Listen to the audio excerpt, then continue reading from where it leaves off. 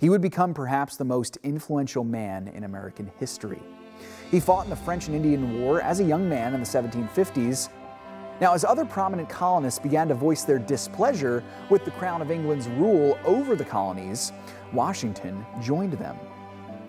At the age of 43, Washington was named Commander-in-Chief of the Continental Army in July of 1775.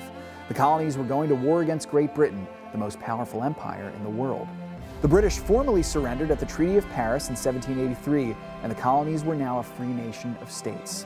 The United States of America was born.